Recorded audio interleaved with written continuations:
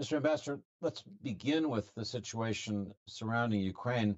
Last weekend in Munich, where I was attending the security conference, the mood, frankly, was ominous with the death of Alexei Navalny, the Russian capture of Adivka in eastern Ukraine, and the fear that Republicans may block additional U.S. military assistance.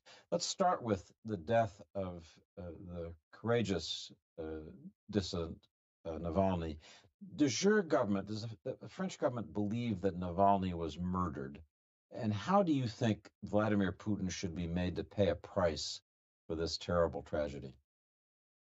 Well, France has been asking for a full investigation on the issue of the death of Navalny. We also the ambassador of Russia to Paris, and our ambassador, as you may have seen, was on the Lubyanka Square on the Zulovsky Stone to pay tribute to Navalny. It's a very shocking death, and it reminds us that in today's Russia, free spirit are sent to Gulag, or best case scenario, and to death. So I think it's a terrible signal that we have to take into account when we think about the support that we are providing to Ukraine.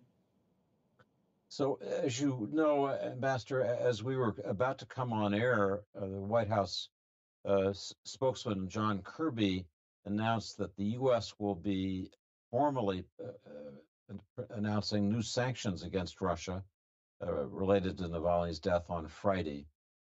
This obviously is very fresh news, but I want to ask you two things. Will France support this move by the Biden administration to impose sanctions? And is France planning any sanctions of its own after Navalny's death?